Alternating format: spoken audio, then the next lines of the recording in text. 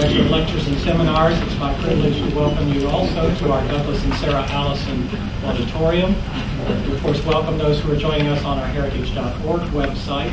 I would ask everyone in-house to make that last courtesy check that cell phones have been turned off as we proceed with the program and recording of this event. Our internet viewers are always welcome to send questions or comments, simply emailing them to us at speaker@heritage.org. And we will post the program within 24 hours on our Heritage website for everyone's future reference. Introducing our special guest this morning is Walter Lohman. Mr. Lohman serves as Director of our Asian Studies Center. He previously served as Senior Vice President and Executive Director of the U.S. ASEAN Business Council for 4 years. During the late 1990s, he was the Council's Senior Country Director, representing American interests in Singapore and Indonesia. In 2002, he served as a senior professional Republican staff member, advising former Senator Jesse Helms. And from 91 to 96, he also served as a foreign policy aide to Senator John McCain. Please join me in welcoming my colleague, Walter Lohman. Walter.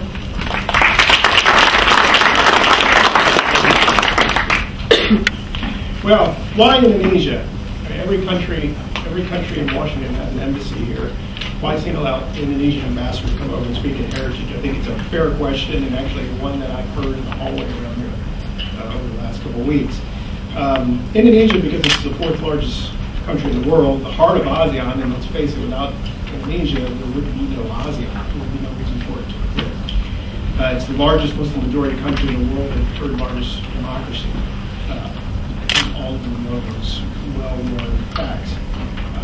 But they are facts, and they're big, important facts. For these reasons and others, several years ago when Heritage was developing our American Leadership Program, we singled out Indonesia as the best candidate for the United States to build a partnership beyond its 5 treaty allies in the region. Indonesia jumped quickly to the top of that list of possible candidates, and we were glad to ramp up our effort in Indonesia. So that's why Indonesia today. Now, I will say it's also true that Ambassador Djalal and I have been talking about doing this for a few months. It started out as part of a broader session on ASEAN, and some of you may remember my announcing to this group that we would do something associated with ASEAN and invite the ambassador over to do it. But then Dino called me and said, "Hey, Walt, I have another idea. Check out the speech I gave at Stanford just recently called 8 Things You Need to Know to Survive in the 21st Century. It sounded more like a business guru type of speech to me than a political science speech or a diplomat speech. And that political science speech side of me was telling me that I should stick to something much more bland. Vitally important, mind you, but safe. But Dino's an ambassador now, so I said yes. And then I watched the speech. It struck me, watching this speech at Stanford, that getting outside of the Asian policy comfort zone is exactly what this town needs. Instead of hearing about Indonesia's plans for ASEAN, and I got to tell you, as much as I'm happy to see Indonesia in the chair, the plans don't sound that much different from every other chair of ASEAN. And at the end of the year, it's probably not going to be that big a difference in the way ASEAN runs. So instead of that, how about a program featuring an up-and-coming Indonesian leader and his thoughts on the future of the world and how to get along in the new world we're facing? What a better insight, actually, into the current Indonesian frame of mind. So it was a great idea, and lucky for me because I had already agreed to it. Now, Dino, his speech at Stanford was also peppered with the P word, which he talked about, progressive. He clearly means it, I think, as a synonym for modern or advanced. I've tried to explain to him what it means here at Heritage.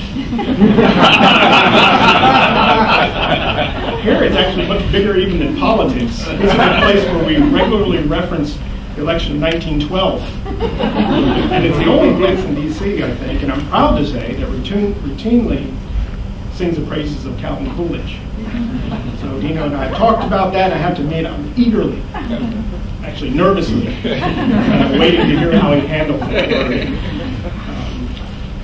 Before coming to Washington last year as Ambassador Djalal served as Special Staff for International Affairs and Presidential Spokesman. for President Susilo Bambang Yudhoyono, a job he held since 2004, making him the longest-serving presidential spokesman in Indonesia's modern history. Prior to that, he was the Foreign Affairs Department's Director for North American Affairs, and before that, political counsel here in Washington when I first came to know him. One thing, well, Dino also comes from a diplomatic family, as some of you I'm sure knows. His father, Ambassador Hashim Jalal, is the region's and one of the world's foremost experts on the South China Sea, which is something that is cause for me to read his work on a regular basis and consult.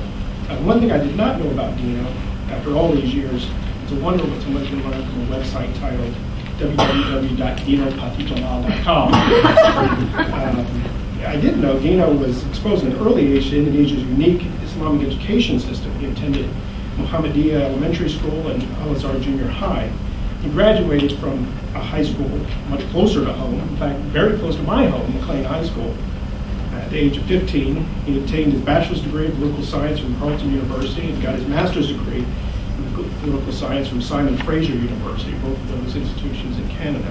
I assume you were accompanying my father. In 2000, Ambassador Jalal received a doctorate degree from the London School of Economics and Political Science. Dino has been named one of the world's 500 most influential Muslims. He's been a youth leader and a film producer and author of 5 books, including Harus Bisa, for the English copy, the Can Do Leadership, which is a collection of political stories and leadership lessons from the SBY presidency. A book that now is used in the foreign ministry, in the training and education system, used in the police and the DNI as well. Dino has 3 children, and his wife Rosa, who is here with him today, is a former Miss Indonesia runner-up, and a dentist. I could go on, but it doesn't get any worse, I tell you that. With that, let me turn it over to Dino and let him just talk to us.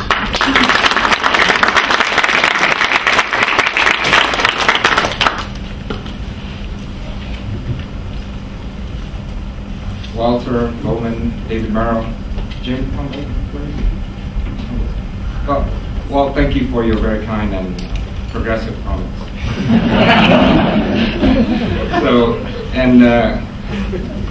This morning, somebody was asking why I'm wearing a purple tie, and my daughter, 6-year-old daughter, was insisting on it the whole morning. Dad, you gotta wear this tie. You gotta wear the purple tie. I was wearing white the whole time, and then after I left, I asked her, why are you insisting on it? I've never worn a purple tie. And she says, it's because it's the favorite color of Justin Bieber.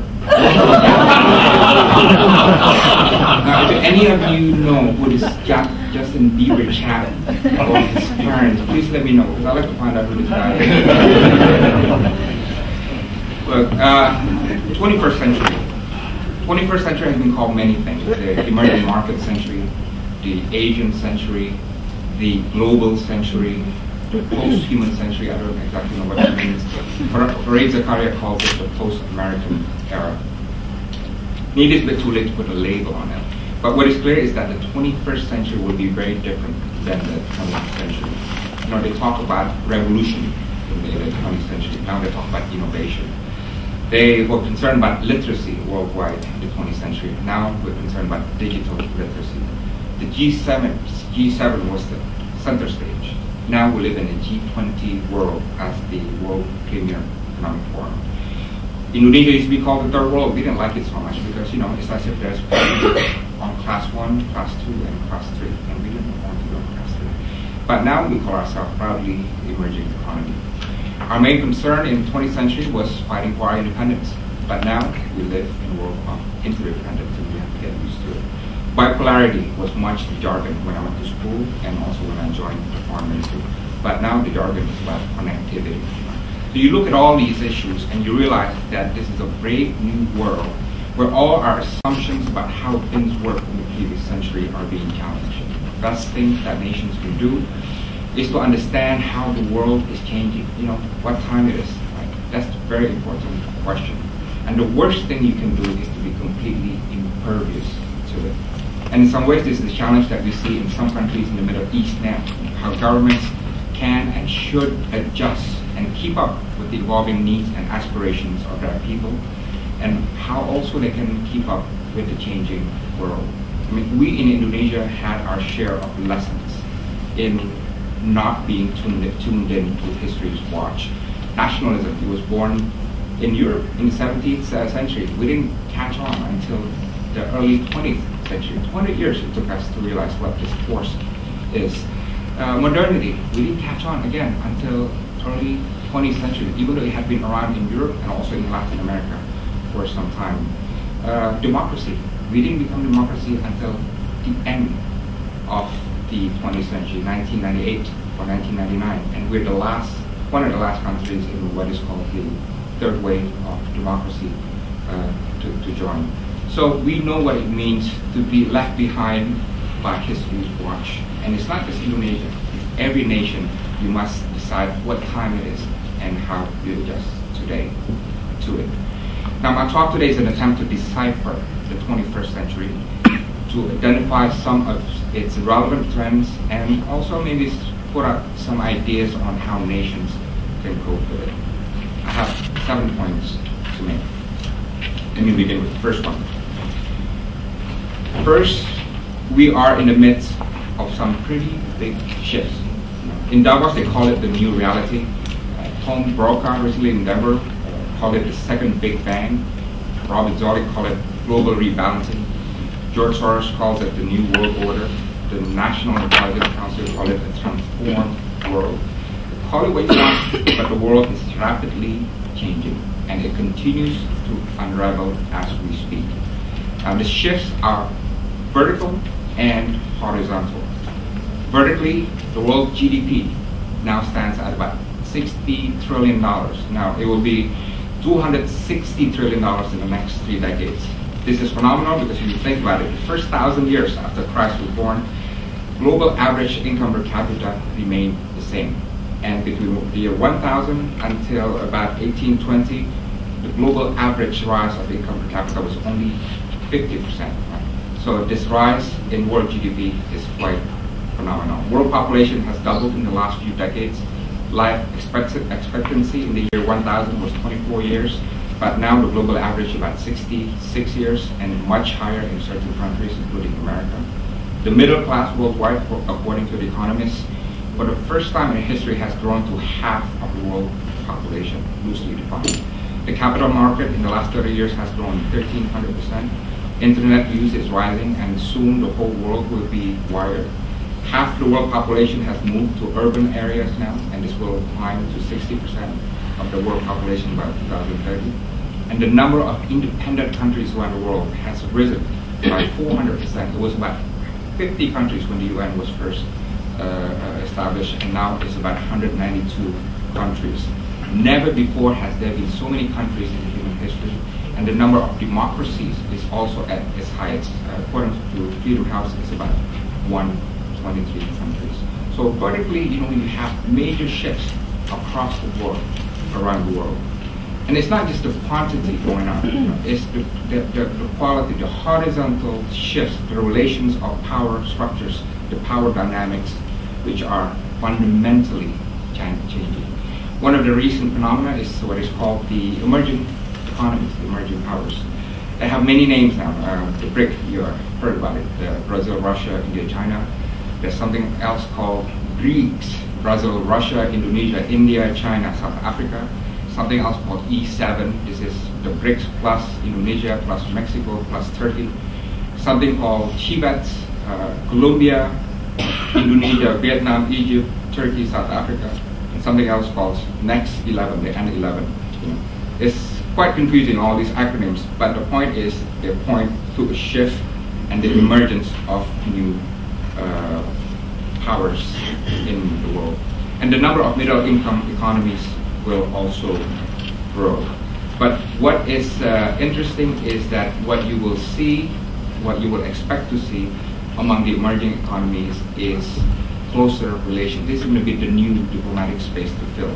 A while ago, the trade about 10 years ago between emerging economies was something in the amount of $40 billion.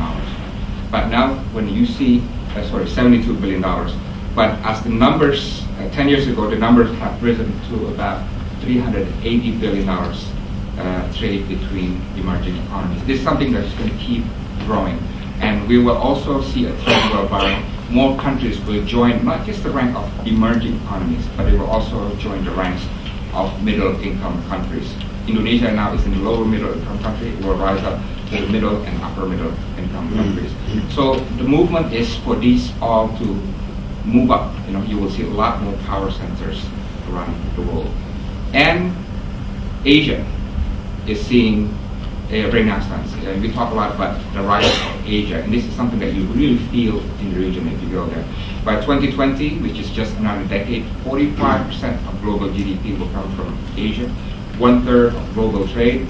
The population in Asia will grow to 7.7 billion 7.7 billion people, and it will be home to the world's most dynamic economies and also hopefully democracy. So what? What is the significance of this? Well, the weight of the world now feels very different. Nations in the 21st century, you must see yourself not just where you are located in the world map. When you see the world physical map, you know where you are. America is big, imposing. Indonesia is also big in Southeast Asia. But more importantly, it's not where you're placed in the world map, but where you are in the global map. Look at what America's rankings on competitiveness index, on human development, on ease of doing business, on education, and so on and so on. Indonesia also, less about how many islands we have, but what is our ranking in the human development index, in the economic freedom index, in the freedom index, and so on. So the nations will be forced to see themselves more in the global map than in the world map. And what this means also that in a crowded world with so many power centers, countries must learn to come to terms with one another. I say this because after World War II, America and also the Soviet Union could easily say, okay, the world must come to our terms, right? After the Cold War, there was a sense of that too. America saying, capitalism won, free market democracy won, the world must come to our terms. This is when I heard rhetoric that America stood taller than others so we could see farther with the indispensable nations and so on and so on. But it's a different feel to it. So many different centers say, no, you come towards us and we meet you halfway.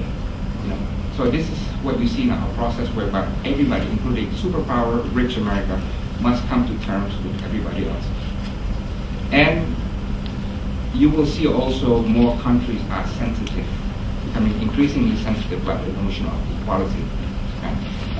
In the comprehensive partnership that we have with the United States, in the statement, that term of equal partnership is there, right?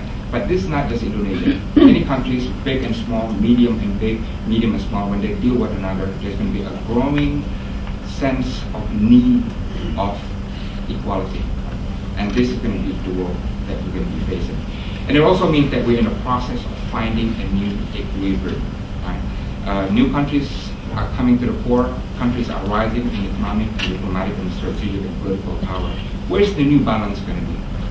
We're trying to find out the answer to this in the Asia Pacific. It's still an ongoing and evolving question. But whatever it is, whatever the result, this is going to be a delicate process that will require lots of diplomatic skill.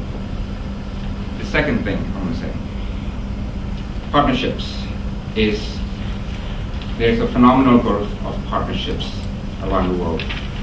Now, if you look at the diplomatic space in the Asia Pacific, you see something phenomenal is happening. Let's just look at Indonesia, for example. This is Indonesia with all the countries. And the red means that in the past, we've had bad relations with them. With Australia, we had strained relations. With Netherlands, we had colonial wars. With China, there were adversarial. In the US, we had adversarial relations in the 60s, the UK also. With Malaysia and Singapore, there were policies of confrontasi. With Portugal and with Japan also, we had a difficult past, right? And look at what happens now in the present. Indonesia today. With Australia, we have a comprehensive partnership. With the United States also. With China, it's a strategic partnership. With the Netherlands, we have very good bilateral relations. With Malaysia and Singapore, we fellow ASEAN members have very good bilateral relations. With Japan, we have a 21st century partnership, and so on and so on. This is just in a time frame of about 2 or 3 decades. Our relationship has been completely turned upside down. And the incredible thing is that it's not just Indonesia, you know. Around the region you see this. This is a very interesting box. It's not meticulously researched, but I think you get the idea. These are all the countries in the Asia Pacific, you know, Australia, Brunei, Darussalam, Cambodia is alphabetically ordered, X and Y, vertically and horizontally. And then you look at the boxes, much of the boxes would be empty about 4 or 5 decades ago, right? But most of the boxes would be filled with lines, you know, the green, yeah. But now, if you put these boxes into categories, what countries have security relations with one another, strategic partnerships, defense cooperation, and so on, or other types of partnerships. It can be just diplomatic or economic partnerships. You see the boxes are filled now. You know, one of the countries that are still empty is DPRK over there. And Mongolia is growing. I think I should, that box, that row should be updated. But you see such a crowded network of partnerships across the board, bilaterally, right? Now let's move to the regionally. This is the region, and you see at the bottom, going down are the list of countries, and to the right are regional organizations, ASEAN, Treaty of Amity and Cooperation, ASEAN Regional Forum, APEC, East Asia Summit, Shanghai Cooperation Organization, and so on and so on. And again, 4 or 5 decades ago, many of these boxes would be empty. In fact, the rows would not be there at all. But now you see a proliferation of networks, countries joining regional arrangements.